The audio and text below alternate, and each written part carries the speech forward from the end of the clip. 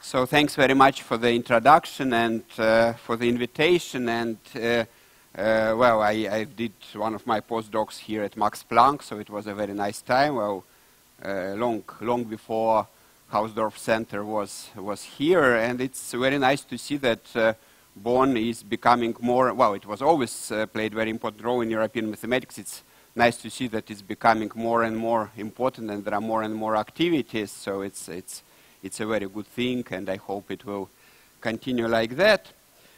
So I will speak about some approaches to the study of the Ising model, and maybe I'll start. So I will speak about some new results and also have an introductory part, so you can view this as a two talks merged, one colloquium style and another seminar style, and it's also actually literally merged because my tech broken down, so I had to cut and paste in Adobe Acrobat while on the airplane. So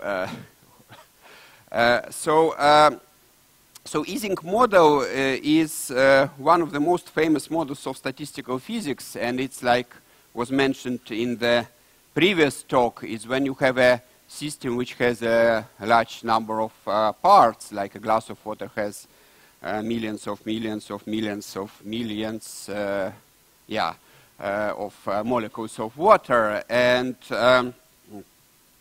almost. You can either try to write this 10 to the 23 times 6 numbers of equations, or you can try to sort of average it out, hence the word statistical, and see how it works. And there are obviously like many phenomena like that. You observe in nature that there is one simple mechanism at a molecular scale, and you observe something different at a macro scale. So here, for example, there is a picture of a polymer molecule under a microscope, so it's kind of some interesting fractal shape. Or on the left there is a computer model of erosion, so we start with a straight shape or round shape, and then you get some fractal thing. So those are two related fractals. They are in the same actually universality class as the high temperature expansion, the high temperature phase of the Ising model. So the Ising model is maybe one of the, along with the random walk and Brownian motion, one of the sort of ubiquitous models which started as a model of ferromagnet, but since then it has been used for many phenomena, from biology and IT to obviously physics and chemistry. So it was suggested by Lenz as a PhD topic to his student Ising, and maybe more correctly it should be called Lenz-Ising model, but historically somehow people start calling it Ising at one point. You can study it on any graph. Usually you do some graphs in Euclidean space, so you think of a three-dimensional crystal on this picture. Because the screen is two-dimensional, I made a picture of two-dimensional crystal, and you sort of oversimplify the real situation, so you think that these squares, they represent individual dipoles which can be in two positions, blue or red, and then there is an interaction, but only among nearby dipoles, so each pair tries to be of the same color. So whenever you see a pair of different color, so I was told that I better show with a pointer here. So for example, here is red and blue. So for each pair like that, you put a factor x, so some penalty x is smaller than 1 normally. Then weight of a configuration is just a product of this factor. So it's x to the power number of red-blue pairs of nearby atoms, and partition function is just sum of these weights, and probability of given configuration is its weight over the sum of all weights. So it's very simple. X plays roles of temperature. Well, strictly speaking, it's a logarithm of reciprocal of the temperature. Usually people don't speak about colors, but they speak about plus and minus spins. So they write, then you can write like in this formula that you put instead of x exponent of a product of two spins. So if the spins are the same, it's exponent of plus 1. If the spins are different, it's exponent of minus 1. So instead of possible weights x and 1, you get exponent of minus beta, exponent of plus beta. So it's just a different reformulation.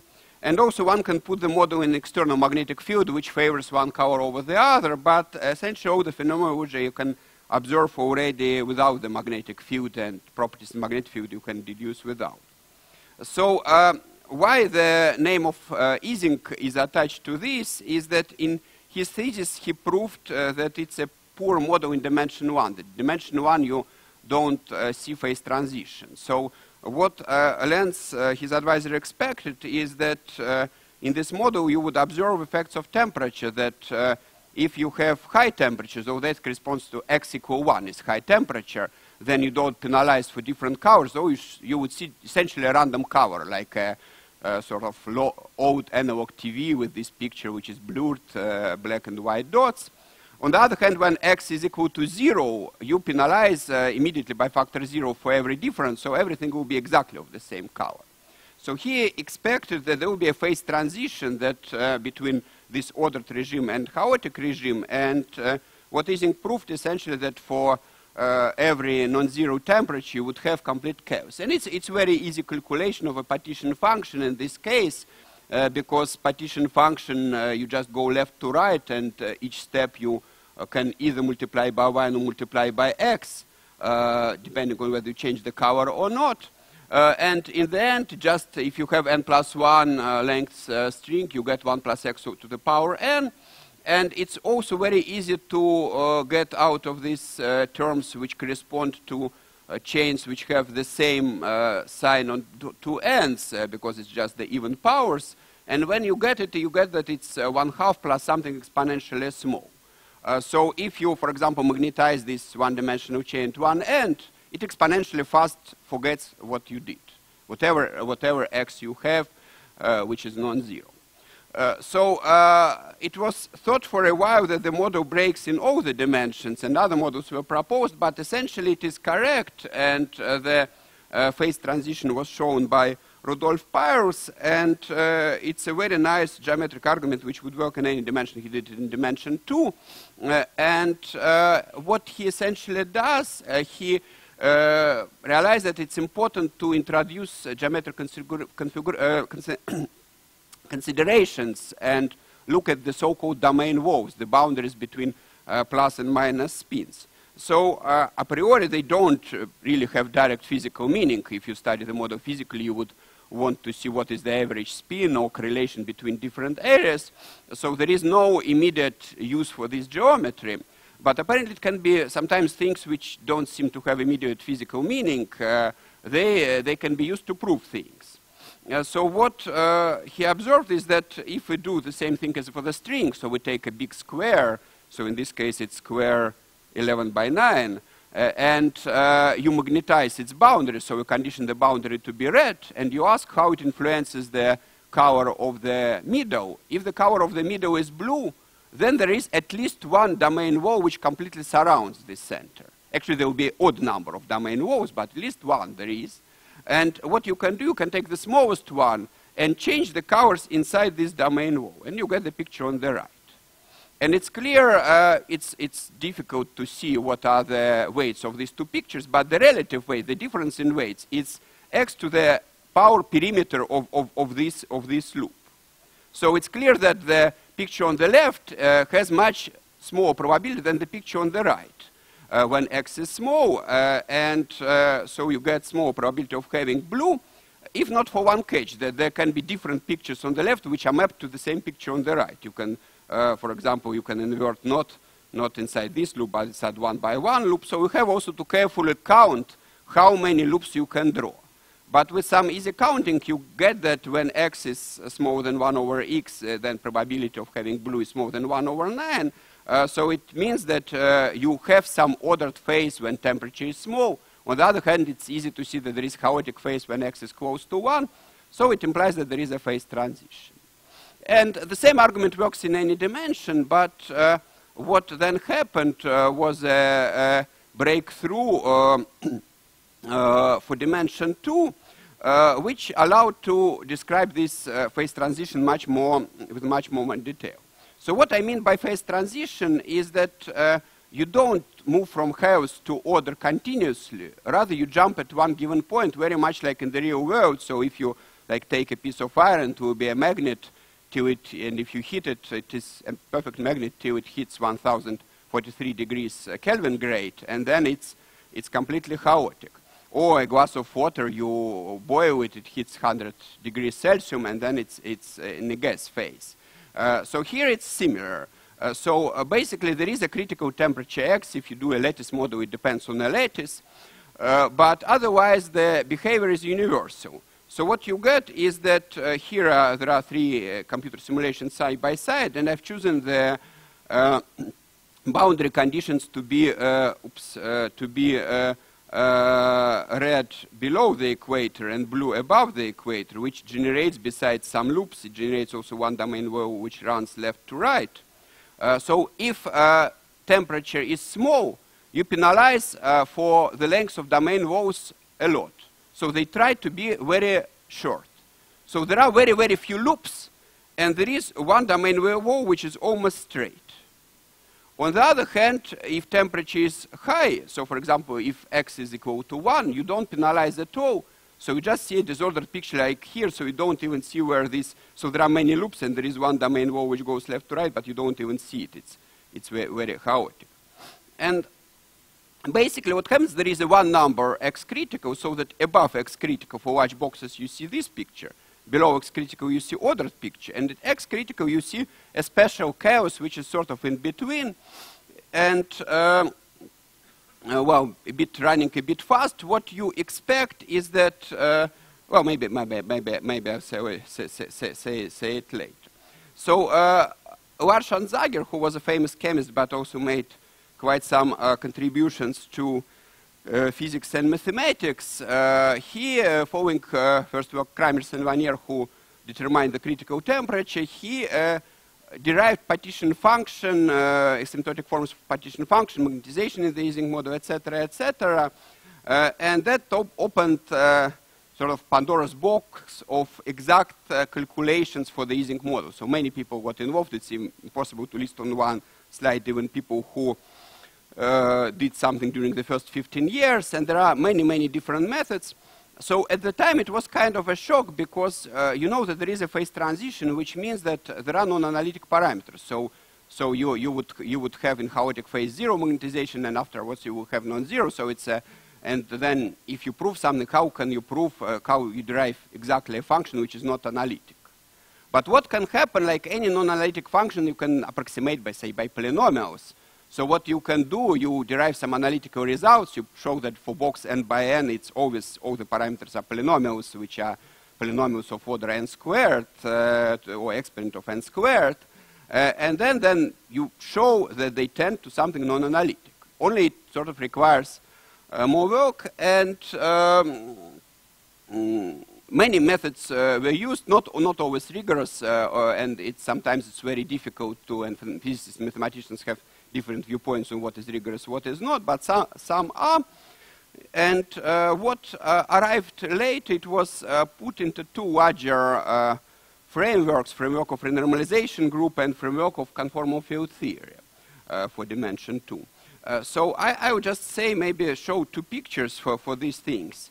So renormalization group, so Ken Wilson got Nobel Prize for this. It was originally introduced by Peterman and Stuckelberg. So what you do, you start killing degrees of freedom in your model. So for example, you can decide that you play democracy with the model. You separate spins in, say, 4x4 blocks, like on this picture, and each 4x4 block has a vote, and majority wins, and then there is one representative spin which is chosen. So you change the mesh of the lattice. Instead of mesh becomes 4 times smaller. And obviously you lose some information, so it's not exactly the Ising model you get, you forget. But you can argue that it's approximately the Ising model, and only the temperature has changed. So what you get is that if you draw a very big space of all the Ising models on all possible lattices and their variations in the continuum at different temperature, you can argue that there are these renormalization transformations like this one, where you redo everything by a factor of 4x4, which also change the temperature. And you have this huge space, so there will be these flow lines for different renormalizations. And this Curie point, where you have phase transition, it arises as a fixed point of this renormalization. And also other regimes, they also have fixed points. So for example, here in 2 dimensions, if you really restrict it to the temperature, if you try to, you can't literally do this, but if you project it on the temperature line, there will be 3 fixed points. One is the trivial fixed point, 0 temperature, where everything is frozen. And everything below the critical temperature is attracted to it exponentially fast. So this is actually a fixed point which we understand very well. There is a theorem of Pfister and Villenik which says, for example, that on that picture, this thing will try to be a straight line, and it will look like a graph of a random walk. So if the size of box is n, graph of random walk will deviate by square root of n. So in the scaling limit, it's just a straight line. So there is a very precise analysis. And now there is this high temperature chaotic phase, and here it would, well, it tends to percolation regime, only we don't know how to prove it yet. So this is a regime where you forget everything about correlation of spins. So this is a model of magnetism. It stops making sense and seems trivial, but you can do connection probabilities and study domain walls. And actually, from this picture, you don't see what is the domain wall, and it's not a space-filling curve. Actually, it splits in many domain walls, which are loops, and which are fractal loops of dimension 7 quarters, and which touch each other and themselves. But it's just different. I will show a similar picture later. But this we don't know. This we know only on triangular lattice and at infinite temperature, but otherwise we don't know, and that would be a big thing to know it mathematically, but we are 100% sure. And then there is another regime at criticality where again you have these sort of fractal loops, only they are more visible here. They have dimension 11 over 8, and they are almost surely in the scaling limit simple curves. And again, it's a nice regime, only it's harder to attain this point because it's very unstable. So it's like in real life, it's hard to keep water. It's exactly 100 degrees. Either it's water or it's gas, but in this intermediate regime, it's hard to see. So one of the conclusions of this renormalization theory was that these Curie points, so the interesting points like this one or this one, they would be universal, independent of the lattice. So it's basically like liquids boil at different temperatures, but they boil all the same, and ferromagnets, they have different Curie temperatures, but the exponents are the same. But also, it implies that they should be invariant under rescaling and rotation, because they are universal. So, for example, why it's invariant under rescaling by a factor of 4? Because it's a fixed point of rescaling by a factor of 4. So it's invariant under this rescaling, but also under other group elements. And if it's not invariant under rotation, well, the lattice is not. But if the fixed point in the limit is not invariant under rotation, then it's not universal because we can rotate lattice and then we get another fixed point. So fixed point has some symmetries, and this eventually led to the introduction of conformal field theory by Belavin, Polyakov, and Zamochikov, and in this case it was first applied by Kardy to calculate some exponents. So the reasoning, you need to do some leap of faith, which is might be too much for mathematicians. So you say that conformal transformations, that is analytical maps, or maps which preserve angles, locally they are translations, rotations, and rescalings. And since our fixed point is preserved by translation, rotation, and rescaling, it should be preserved by all conformal maps. So there are artificial counterexamples to this principle, but it works in all physically reasonable situation. It works. And what is nice about conformal symmetries is that in 2 dimensions there are really a lot of them. So by Riemann uniformization theorem, we can map, well, for example, any bounded simply connected domain to any other bounded simply connected domain. So we have this large pseudo group of conformal maps. So Curie point has infinite number of symmetries. And of course, object which has infinite number of symmetries is easy to characterize.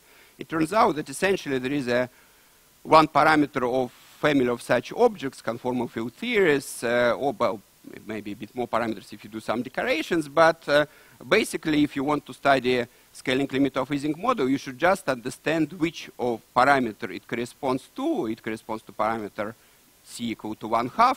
And then you can deduce all other things. So this is the kind of recapitulation of the first 20 minutes of the talk. So what is known in the physics of the Ising model? So there is no phase transition in dimension 1, but there is an elegant geometric proof that in dimension bigger than 1 there is. Now, there is a renormalization theory which should apply in every dimension, and Curie point and exponents arise from it. In dimension 2, furthermore, you have exact solvability, so you can get some nice formula. I haven't spoken about, I haven't written those, but some will appear later. And moreover, in dimension 2, there is conformal field theory with infinite group of conformal symmetries. Now, the higher dimension d bigger or equal than 4 is much easier. And I won't speak about it. I mean, much easier. Technical details can be sometimes really difficult, but it's sort of more clear how one should prove things. And it's actually, yeah, maybe it's better to say it's much easier in the sense that, well, the general understanding for all models is that there is a critical dimension. The easiest is d equal 1. Then next is above critical dimension, then d equal 2, and then d equal 3. So sort of such order. But it means easiest on the intuitive level. You understand what you should do. Sometimes it still can take like decades to do for very smart people. So there are some models where still we didn't push it to exact d. And d equal 3 is the most difficult, but there is an interesting thing that recently there was on the physics around the advances in understanding conformal field theory, and there are very good calculations with like 12 digits, almost rigorous, of all the scaling exponents, regardless of the fact that conformal field theory there, it only adds one transformation to rotation, rescaling, and translation, and that's inversion. There are no more conformal transformations in 3D, but it turns out that this already gives enough tools. So now I will pass more to the mathematics, and again, more of an expository part. So there was a big mathematical progress in understanding some of the two-dimensional models, and essentially I will speak more about two methods, and one is Schramm-Loewner revolution, or it's a way, it's another way to so I said that there is a one-parameter family of conformal field theories. So Schramm-Loewner revolution is a way to describe this one-parameter family geometrically. So instead of speaking of correlations of spins, you speak about scaling limits of domain walls, you speak about random curves, and geometry sometimes can be better used to do estimates. And the other thing is discretizations of complex analysis, the way to see that you have some conformal structure already on a lattice. So Schramm-Loewner revolution was introduced by Schramm. As I said, it's a way to construct random conformal invariant fractal curves, and there is one parameter family of them. So the first two for which there were proofs that something discrete converges to them was a uniform spanning tree. So uniform spanning tree, you take some graph, and then you take all possible subtrees which are spanning with the same weight. So here it is a picture of uniform spanning tree for a square like 30 by 30. And of course, the curve which goes around will be space filling because it goes around a tree which passes through all vertices. So it converges to a CL8. So a CL8 is a random conformally invariant space filling piano curve, a nice, beautiful object. For percolation, so it's Ising at infinite temperature. As I said, that from this picture you can hardly see the loops, but if we do the boundary conditions as the Dobrushin boundary conditions, that there is one domain wall which runs in this picture between two corners, you will see that there will be a domain wall which touches itself or rather passes within distance 1 many times, and it converges to a CL6, which is another random curve. So how the Schramm-Loewner revolution is defined, so this is a slide from Odette Schramm's first talk about it. So here he does percolation, but you can as well do Ising model at any other temperature. So here it's just a random coloring of a hexagonal lattice where x is equal 1, so we just take all colorings to be equally likely. So we introduce boundary conditions like Dobrushin boundary conditions, which is half of the boundary of domain is gray, half is white, and this generates one domain wall, so which goes off to infinity in this picture. So what was the nice idea of Odette is that he wanted to study a geometric object which is not too complicated, not, for example, the limit of all domain walls, but yet which is non-trivial and carries enough information. And then he said that if we believe the conformal field theory principles, this curve should have a scaling limit, which is a conformally invariant random curve. And then they came up with the correct tool to describe it. It's called Loebner evolution, and it was introduced by Loebner some 75 years before to prove Bieber-Bach's conjecture. And eventually it was used by Louis de Branche to prove Bieber-Bach's conjecture. But here, well, how it looks like. So we take this curve in percolation and we start drawing it, and as we go, it turns out that it's enough to know immediate neighborhood of your trajectory to draw this curve. If you draw a domain Rho, you don't need to know what happens 10 spaces away. Just a myopic ant who walks on a lattice and who only sees one hexagon away, he can perfectly draw this curve. And you notice that if you draw it to some time, then essentially path of the curve looks like the boundary of the domain. So boundary of domain was black on the left, white on the right. Here it's the same, white on the right, black on the left. So the suggestion of Schramm was that what you do, you open this slit you get by a conformal map. And then there is a Loebner equation, so it's this very nice equation, which tells you that you can reconstruct this evolution of this slit from one parameter Wt, which is essentially analog, it is one coefficient in expansion of Gt, but the analog would be that if you drive your car at a constant speed and you know how you rotate your steering wheel, you can solve an equation and reconstruct the trajectory. So here it's the same thing, but in conformal geometry, not in Euclidean. You drive a conformal car at a speed of 55 conformal miles per conformal hour, and then if you know how you rotate your steering wheel, you can reconstruct the curve. Of course, there is a catch that if you know the trajectory of the car, it's easy to reconstruct the rotation of steering wheel, just do some differentiation, but back you need to solve an equation which turns out to be nonlinear and generally non-integrable. So basically, I know only like 2 or 3 functions which you can plug in where you can easily integrate it. So for example, if this function is linear, then you start driving on spirals. If it's square root of t, it's also different kind of spirals. If it's constant 0, you just drive along a Green's line, along sort of electrostatic line. Now, if you plug in random curve, then you get a random trajectory. And Schramm plugged in Brownian motion and got a random trajectory. This is SLE. Or actually, he proved a lemma he did the other way around. He showed that if you have a curve coming from this situation, then the driving force has to be a process which is continuous. That's automatic from Loebner investigations. But also with independent, identically distributed increments. And continuous random process with IED increments, it is Brownian motion. So the proof of this beautiful lemma, it's buried in his first 80-page paper about that. It takes only 1 page, and basically it goes, so let me just flash the proof in front of you. So you draw the slit, you stop at epsilon capacity increments, you open it up by conformal maps J epsilon. So here J epsilon, which are colored, are different realizations of J epsilon, but they are all picked up from the same space because we believe conformal invariance. So they are chosen independently. And then the map J and epsilon, the composition is their combination. And if you look carefully at those maps, you will see that the first and second coefficient, they are additive. And nonlinearity starts with the third and fourth coefficient and so on. So if you expand it to infinity, the first coefficient is additive and the third is additive. And the third is exactly electrostatic capacity of the curve. So this is our parameterization. We have chosen that at time epsilon, capacity is 2 epsilon. And the first is this driving force, how we rotate the steering wheel, and we get that driving force is just the sum of independent increments. So it has to be Brownian motion. So this can be viewed as a random walk on a modular space. So in this case, it's just, we have like half plane and with 2 distinguished points, 0 and infinity, so there is a trivial space. But you can do the same trick on a Riemann surface. So you can do Riemann surface with part of the boundary and like marked points, and then it will be indeed even more interesting random walk on the modular space.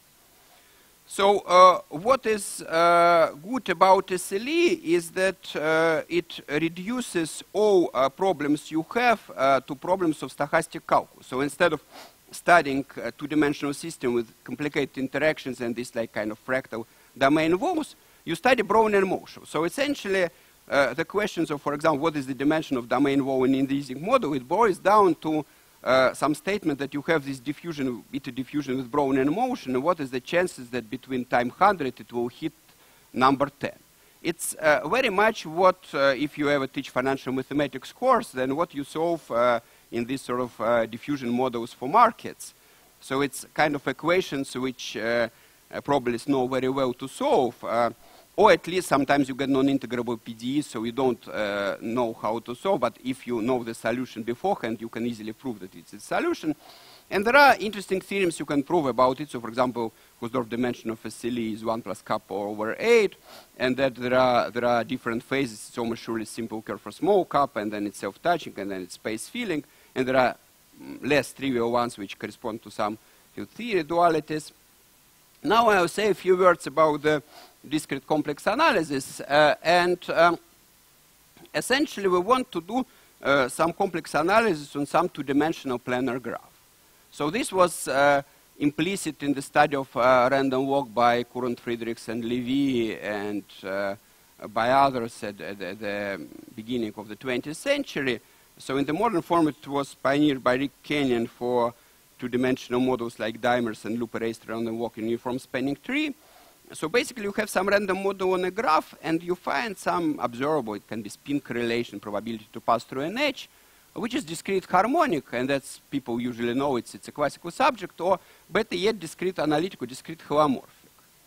And then you can deduce that in the limit, this observable will have a limit. The limit will be usual analytic function, and hence it will be conformally invariant, and you can deduce connection to SLE. Now, what is discrete analytic function? Well, there is, they were implicit in the work of Kirchhoff on electrical networks. So essentially, analytic function, you can view it as a vector field which is closed and co-closed, which is divergence-free and curve-free. So you can do the same thing for a vector field on a graph that satisfies two Kirchhoff laws. So you do some, you put some arrows on the graph, put some numbers, and then ask that currents coming from a vertex sum up to 0, currents around an edge sum up to 0.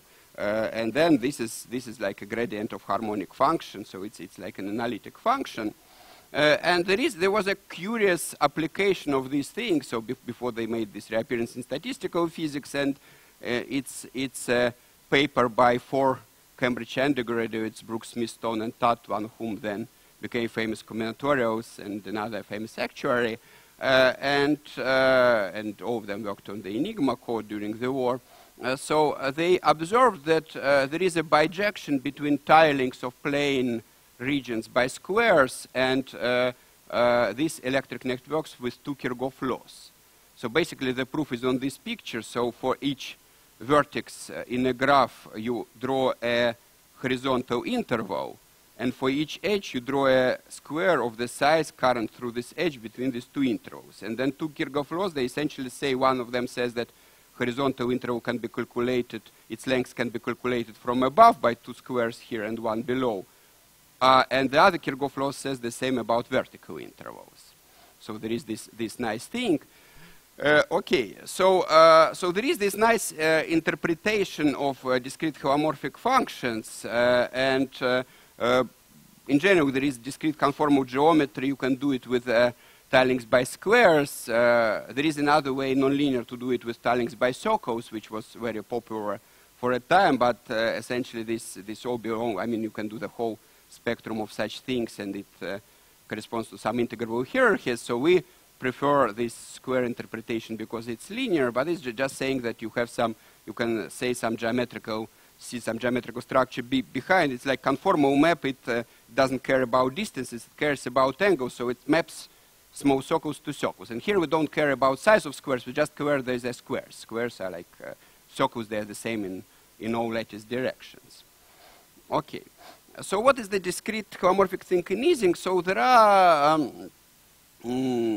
two functions which arise from fermions known by physicists, but you have to rewrite them as a complex valued functions. So I will say more about one of them, but the other one can be written as a partition function of Ising model with a monodromy meta point.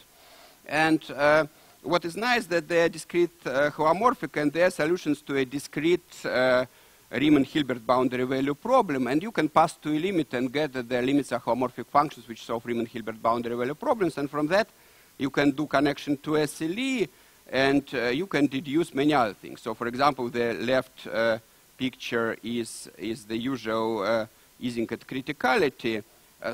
Some weak convergence follows immediately, but then if you want to do really convergence Hausdorff topology of curves, then it's quite some technical work. And on the right, there is another representation of Ising model, so-called random cluster representation. And then, like for percolation, it's a curve which touches itself. And those are two different SLEs, which I in some way do. So let me just see what I want to do. Maybe how I will say one word about this picture on the right, this one. So this is for representation of the Ising model, which is called random cluster representation, and it's one of these things people came up with in 60s and 70s. What you do the Ising model, so it's assignment of pluses and minuses to a square lattice, like on this picture. And then what you do percolation on the clusters of Ising model. So you play this thing with tossing a coin, not on the whole graph, but on each cluster component. And you should choose a properly biased coin so that you get some critical model. And then there is an easy calculation what you should do. And what you get is that you get a new model where you can forget about plus and minus, you leave only the clusters. And the probability of being 2 points being in the same cluster in new model is related by linear relation to probability of spins being the same in the Ising model. So it's an easy bijection. I don't, so you have to trust me, but I have to, otherwise to spend 10 minutes proving it. But essentially, the picture we had would boil down to this one, that you would have Ising model on this blue lattice, then you instead do clusters on the blue lattice, there are dual clusters on dual lattice, and then you study connection properties here, which are related to the spin correlations in the Ising model. And it's nice because connection properties, so they are exactly the same bilinear equation as the spin correlations in the Ising model, but they are more geometric. So if there is a connection between 2 points, you, for example, can break it. And so it's easier to study certain things. And then even better yet, it can be reformulated as a loop model. So at criticality, it turns out that you can just draw the loops which pass between two clusters, and you get a picture like this one. And the weight of the configuration is very easy to write, much easier than what we had before. It's just square root of q to the power number of loops. And this is for q-state version of Ising model. So for our version, it's just square root of 2 to the power number of loops. Now, it turns out that there is a very easy discrete analytic function in our setting. And the discrete analytic function is just the probability that our domain Vo from A to B passes through a given point Z, but you should take it with a sign, so it's not probability, it's rather expectation, and sign depends on the twist of this thing. So you get kind of a spinner there, so if you pass without twisting, the weight is 1. If you pass with 360 degrees twist, the weight is -1. So you count winding with a factor 1/2. So basically you have a world where if you rotate by 360 degrees, you go to the negative. And if you rotate again, you go back to your world. So this is sort of a fermionic weight, it's square root of dz form. And the theorem which we proved, so this was easier than the spin model, and there is actual event whose probability you calculate in the Ising model, in the spin Ising model, you have to go to some Mondremis and do something in a more complicated space. It turns out that there is this function which is discrete analytic, and it has scaling limit, which is very easy to describe. So it's, you have this domain, you have 2 marked points, you can map it to a strip. And it's square root of derivative of a map to this strip. And you get such a thing because it's a Riemann-Hilbert boundary value problem, so you get some non-trivial thing. Now, you can say, well, okay, we only have one interface and only one probability of it. What can we do next? And it turns out that from this you can build the whole calculation for this model, and here is the, so I won't show you, so it's an easy combinatorial consideration why it's discrete analytic, but here is essentially a proof why knowing this one observable is enough to reconstruct your curve. So what you do, you drive your car, and when you drive your car, you sample this observable. So you know that average value of observable, the value of observable at time 0. And then you drive for the first second, and then again you sample it. And the average of samplings after 1 second is the same as sampling at time 0. So you get a relation that the value of your function here is the expectation of value functions we've drawn for 1 second. Biofunction is a map to a strip. So if you map half plane to a strip, it's mapped by logarithm. So you had square root of derivative of map to a strip. So you get square root of derivative of a logarithm. So for Ising it should be square root. For other models it would be other power. So it's just I left here arbitrary power.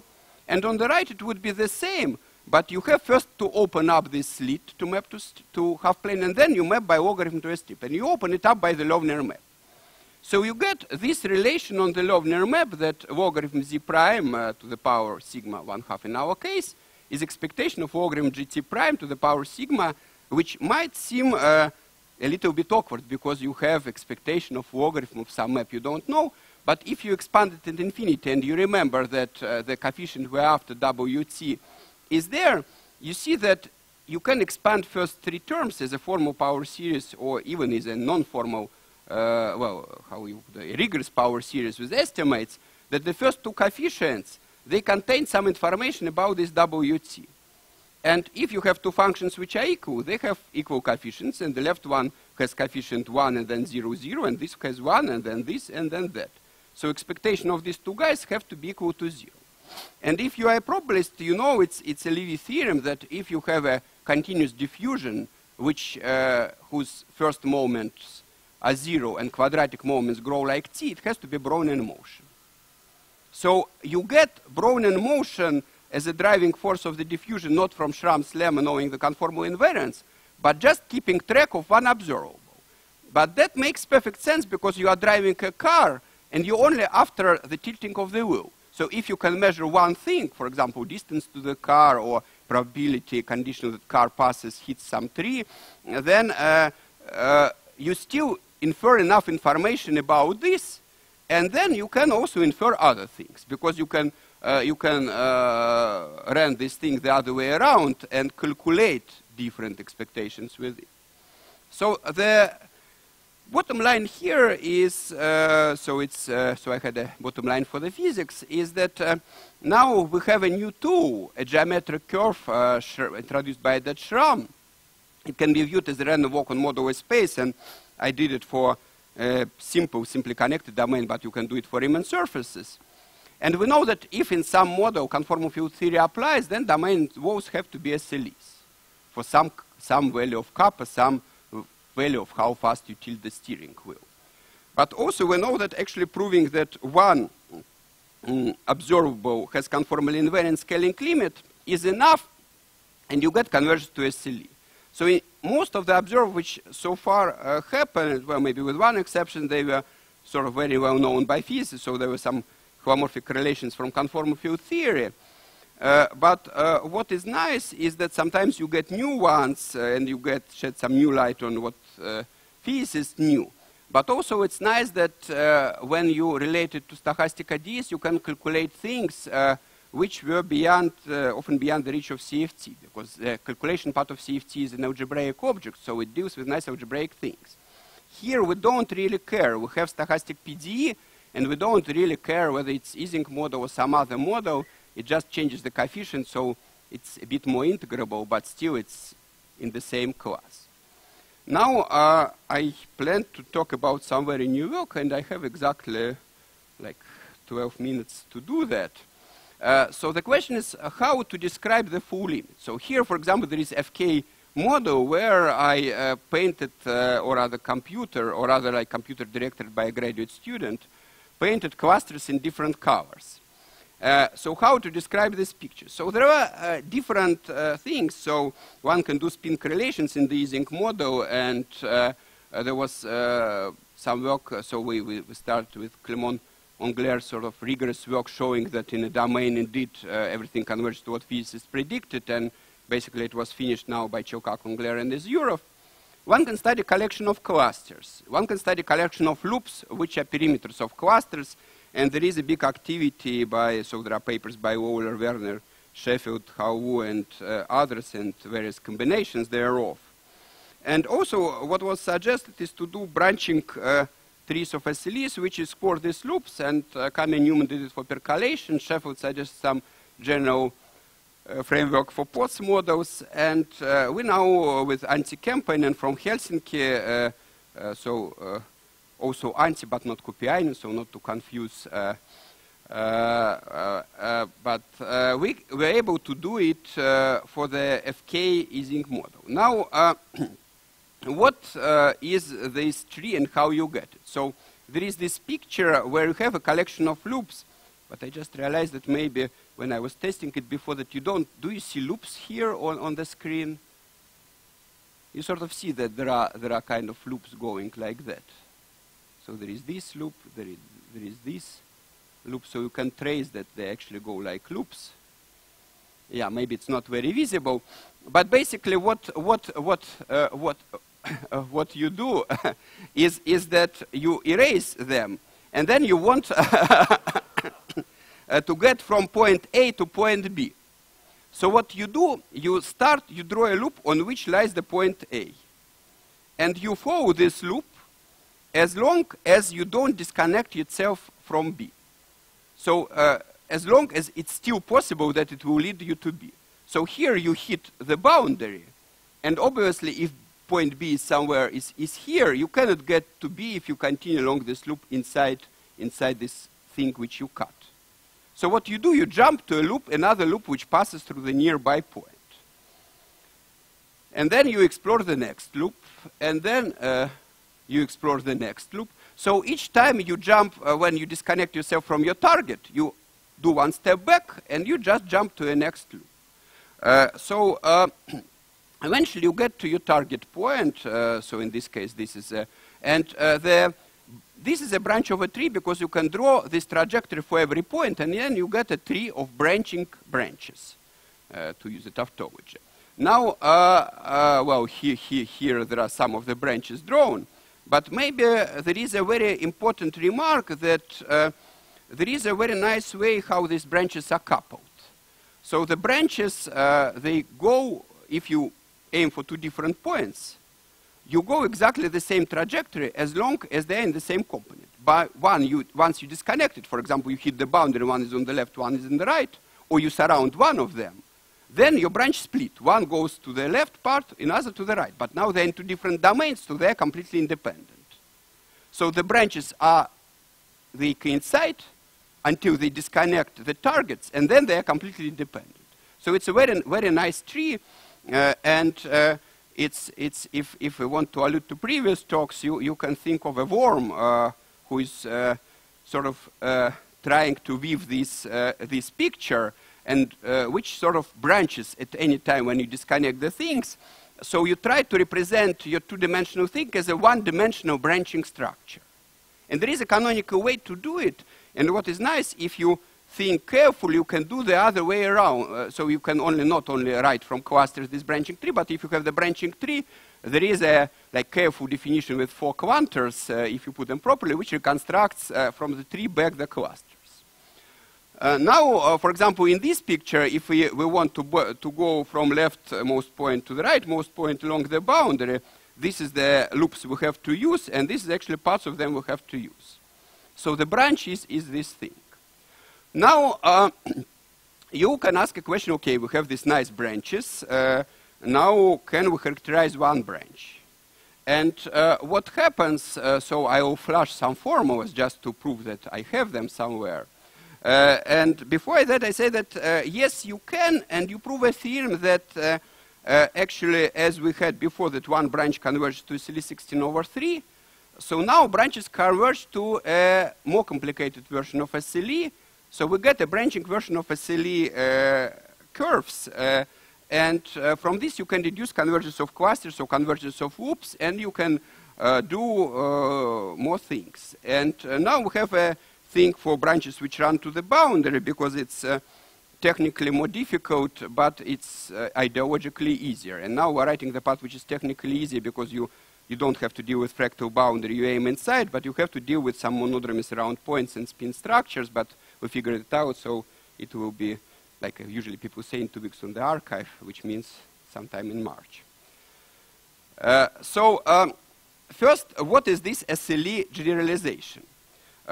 So I had this SLE kappa rho, and so as I said, that originally we were drawing a curve in half plane which had trivial models. Half plane has trivial models, any half plane can be mapped to another half plane. But now when I'm drawing this branch, I have another marked point. So I have the target point, we'll say map it to infinity as usual. I have 0 from where I draw my curve. But also when I'm on some cycle, I have and I traversed half of it, I have the other end point of this cycle. So roughly speaking, if I export some part, is the rightmost boundary of this half. So I now have SLE in a plane where there is additional marked point. So I have a diffusion which has another parameter which flows with this diffusion but can influence how the diffusion goes. And this exactly puts us again in the financial mathematics class that you have like whatever stock prices which are interrelated. So you have a system of diffusions. Actually here there is one driving diffusion, but there is another diffusion which is driven by it but can influence its position.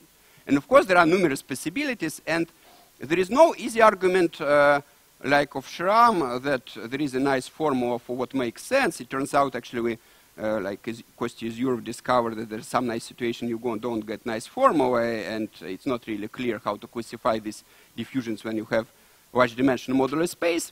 But in the case of one additional point, it turns out that the interesting diffusions, those are driven by Bessel processes. So for simplicity, if you are not a probabilist, so if you take Brownian motion in d-dimensional space, where d can be some fractional number, then absolute value of it is a d-dimensional Bessel process. So it's basically like Brownian motion on half line with certain drift. There is, so that you call it SLE kappa rho, where rho is related to d by this formula.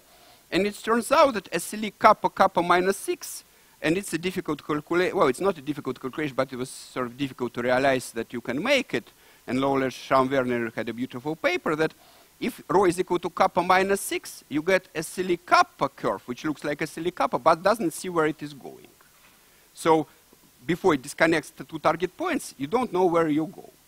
And particular case, if you put kappa equal 6, you get that SLE 6, 0, which is the same as SLE 6 because there is 0 influence from the marked point, is a local SLE which doesn't see where it's going. And that's why it's a scaling limit of percolation, which is a local version of the Ising model. So what is important for us is that the observable we had for the FK Ising can be generalized to this case. So in our case, we are going along the branch, and we are going to visit, for example, we are going the branch which goes from here to here, or like from here to there, that doesn't really matter. And then we want to target some edge. So what we do, we cut this edge, so we get 4 marked points. So we interface which we currently explore, and our target, which is now cut into 2. And we can separate it and put away for simplicity. And then we have the 4 marked points, and apparently the same observable works if we join 2 of them, any 2 of them, by a new imaginary edge outside the domain. It will be, again, only 2 marked points. And the lattice will be nice inside, but there is one outside edge which we do for consistency. And then you can analyze it, apparently, and then it's discrete, the function is discrete analytic. It's more complicated to figure out boundary value problem, but one can do it. And then you can collapse the points back, and something blows up, but you have a control over it. And you get some formula. So I will just flash the formula. So the formula will go like that for 3-point and 2-point functions. So it's just very nice algebraic things, combinations of logarithms. And it turns out that the same thing when you go along the branch, you can probe these functions to see how you tilt the steering wheel. And it's very easy as long as you go along the branch. You only need to check that when you hop from one cycle to another, this property remains. And then there is some weight which tells you so. And now, if you do these things, you can again try to reconstruct the diffusion for which it is the probing function. Well, again, I'm just flashing formulas to tell you that we know them. And in this particular case, it's very interesting because you get two things to be martingales. And one thing essentially tells you that the driving force is a martingale. And another, it used to be, remember that the square of a driving force grows like t. Now the force power of driving force grows like t. And it's a characterization of a Bessel process. And it's an interesting thing, so I discovered that it used to be well known in the 60s by all the probabilists because a couple of students of Ito and others, they wrote PhD theses about it, that for any Ito diffusion, only two moments are enough to characterize it. But in modern literature, usually use Truk-Varadan theory, where you need all the moments to characterize it. But, well, there is another part which works nicer. But apparently, there is a general principle that if you have an Ito diffusion, two moments are enough, but you should carefully choose which ones. And they are given by sort of writing corresponding PD and writing the main eigenfunction and the main adjoint function to this eigenfunction. So in this particular case, it's apparently a theorem from an old PhD thesis of 66 that it's a Bessel process if you know these two things. And here I think I will end. There are many technical difficulties, but here is basically the bottom line to this paper from 3 weeks ago, is that if you want to do the geometry of the Ising model rather than the correlation, there is a canonical way to explore these clusters. It's very nice branching tree. Your branches coincide as long as you didn't disconnect the targets, and then they are completely independent. And there is canonical way to get from these tree clusters and loops.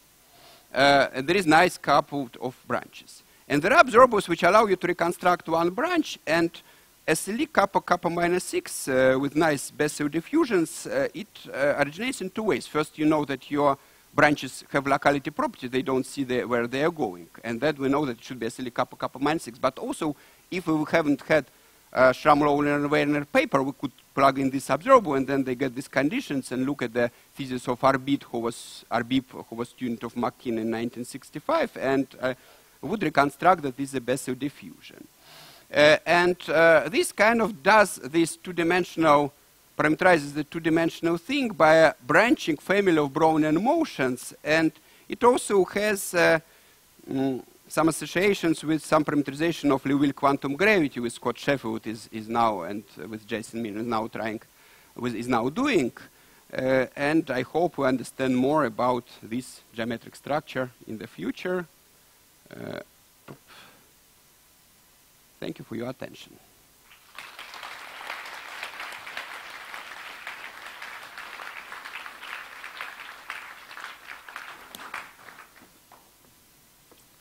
Yeah, thank you very much for this talk. Are there questions, comments?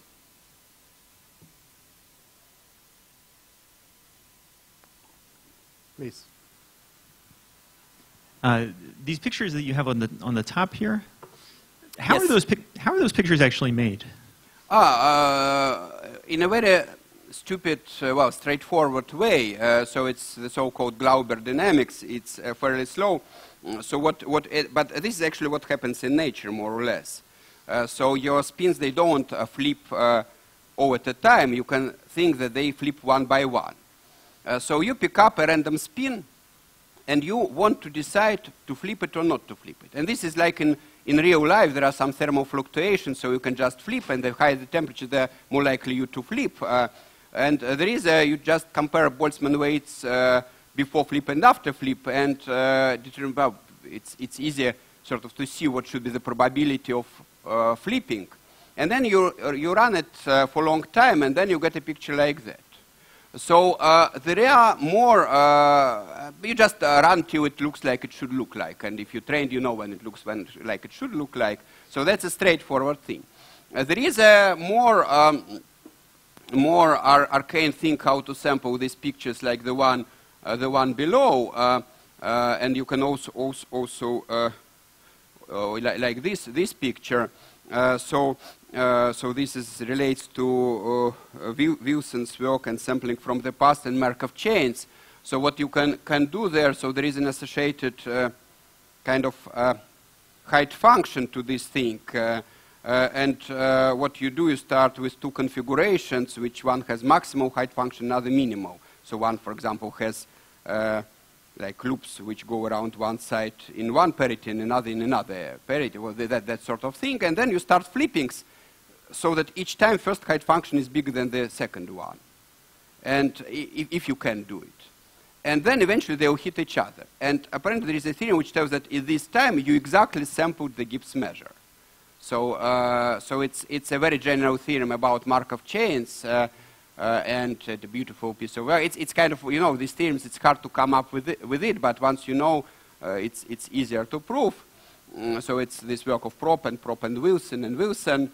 So the second picture is made like that. So the second picture, so the first picture is a good approximation up to my eyesight that what it should look like. And the second is a perfectly made picture. It's indeed distributed, a perfectly chosen representative. Are there more questions? Other questions? Yeah, but it's not a question, and I was going to do that anyway. It's not a phrase, it's a proper question. You should say, should we thank the organizers?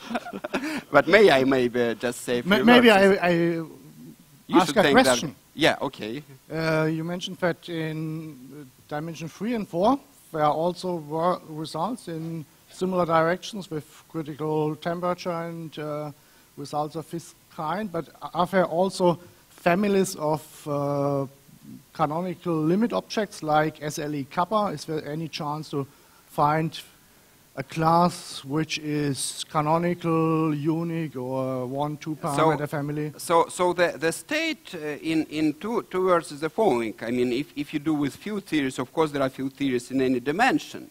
Now, the common understanding 10 years ago was that people did not see any specific reason why it should be conformal field theory in dimension 3. So some people thought so, some didn't, but no one thought about it much. And recently there was, like last 2 years, there was work of Slava Rechkov, who is at CERN, and assuming that Ising model is conformally invariant, which only ends inversion, he does some conformal bootstrap, and it's actually gives you very good approximations as where the exponents can be. So basically here you start with some region like that, and then making essentially three assumptions. Well, you make an assumption that it's conformally invariant. You make assumption that there are only like 2 primary fields. You make an assumption that another thing is where it should be. But I mean, what's good, you see, mathematicians always worry about proof, so I can exactly see what are the assumptions. So, and then you basically shrink it to the thing of size 10 to the power minus 14. So you know very well experiments that it perfectly agrees it's much better than the experiments done before. So it means that it's conformally invariant field theory, and it would be interesting first to do it rigorously, but also to see whether you can get exact values of probably transcendental exponents. Now, whether there is a geometric object, obviously one can deduce geometric objects. So good thing about dimension 2 is that dual objects to dimension 1 are also dimension 1. So you have a crossing if and only if there is no one-dimensional abstraction. Dimension 2, you have a crossing if and only if there is no two-dimensional abstraction. So it's more difficult to do geometric arguments in dimension 2. I would say that there is one interesting paper here along this lines. So Gadi Kozma from Israel, he proved that for loop erased random walk, there is a scaling limit, which is a fractal curve in dimension 3. But he can deduce exponents. It's quite a technical paper. But, well, who knows, maybe eventually. So, questions? So I'd like okay, then let's thank the speaker. Yeah.